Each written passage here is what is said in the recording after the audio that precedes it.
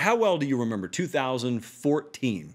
Especially if you're a Tennessee Volunteer fan. Butch Jones is in his second year in Knoxville. He's the head coach there. He was successful at Cincinnati. He was successful at the stop before that at Central Michigan, I believe it was. And it looks like he's starting to turn things around. So I was at this game in 2014. It was Tennessee at Georgia. It was September 27th, 2014, for those keeping record at home. And Tennessee pushed Georgia. They didn't beat them. They pushed them. They easily covered, I would imagine. It was a 35-32 final. Richt is still at Georgia for this game. And remember, this was a year where Georgia was pretty highly ranked. Tennessee still getting their act together. And so people left that game thinking, good for Tennessee. And collectively, the mentality post-game was, whether you be in the news conferences, talking to the players outside the locker room, talking to media off the record that covered the Tennessee beat, the general feeling was, there was a lot to take away from this loss that is going to be very relevant down the road if and when they end up being a contender. That was the feel, okay? So I'm on the field, totally empty stadium. I'm doing some stand-ups post-game to send back to Columbus for the news station that I was working at.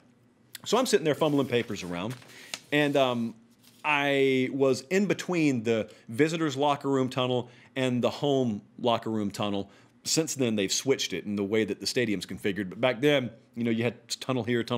This is where Georgia comes out. This is where Tennessee comes out. I'm kind of standing in the middle of that. I'm right near where the goalpost would be. And so my peripheral vision, I see an orange polo kind of emerge, and it's empty. I mean, even the stadium workers have left. It's 2 hours after the game. The buses for Tennessee have already left.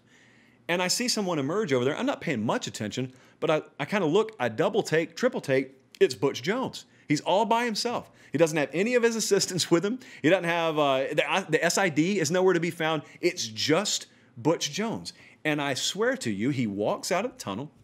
He's in his suit. He's got his leather briefcase, and he sets it down. And just imagine seeing this. I didn't say a word. I just watched. And Butch Jones just puts his bag down, and he stands there for, it seems like, 2 or 3 minutes. And he just looks around. He stands there with his arms crossed, and he just looks around. Now, your guess is as good as mine as to what was going through his head.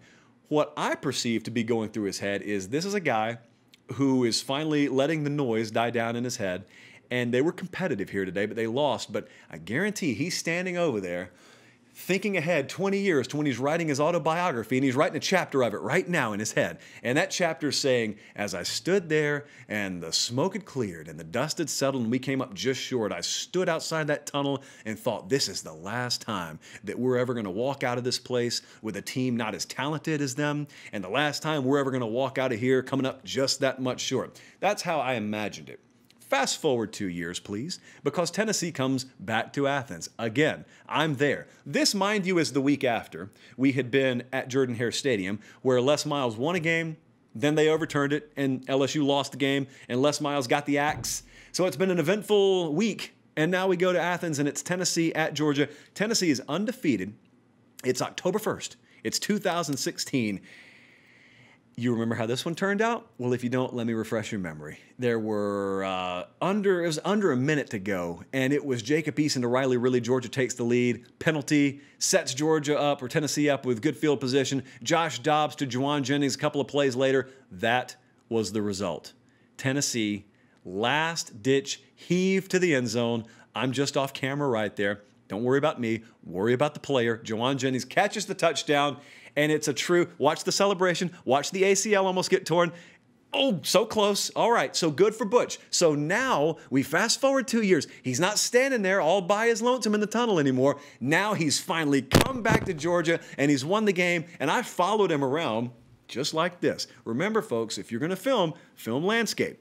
Don't film right side up, film landscape, so we can actually use it. And so I'm filming Butch Jones, and I just followed him. I probably got 10 minutes worth of footage on the field. And so I went from the dog pile with Juwan Jennings, and I'm just filming Butch Jones, because I already knew in the moment, man, this is what I'm going to talk about on the show tomorrow night. I remember all the way 2 years ago what he was like here, and now they pulled it off finally. They remain undefeated. They were about to send to number 9, or ascend, to number 9 in the country after that game. That's right.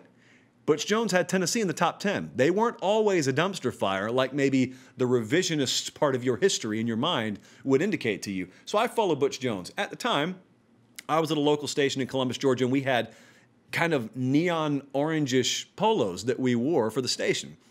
In other words, I looked just like a Tennessee staffer, which was very convenient because I follow Jones and I'm right behind him and I walk up Tennessee's tunnel and halfway not realizing what I'm doing, I went right into Tennessee's locker room. Locker rooms on the road and at home in regular season play are closed to everyone but essential personnel and players. But it didn't matter because in all the hoopla and the celebration and the fact that I was wearing a matching shirt, I got right into their locker room. Now, of course, I turned right around, being the responsible citizen that I am, and got out of there. But that was what the scene was 2 years later. And I'll never forget, he comes right back out there again. Same tunnel, maybe an hour later, not 2 hours later. This time he had an entire entourage with him, and I think one or two of them lit up a cigar there, and they just stood there and 5 feet, I kid you not, from a couple of years ago where he had stood there in silence. He had all the backslappers and attaboys and entourage around him that you'd ever want. Next week they go to A&M, lost in overtime. Week after that, against Alabama, splattered all over the place. The week after that, they go to South Carolina, they lose. They finish 8-4. The following year, he's fired. And so the Butch Jones era ends. But I'll never forget, and this is why, if you've ever seen Shawshank Redemption, there's a quote from Morgan Freeman, red, because he's Irish, that really rings true in life and in college football. When Andy gets jumped in the laundry room, and he's narrating the story, he says, "I'd love to tell you that Andy fought the good fight and they left him alone, but prison is no fairy tale world."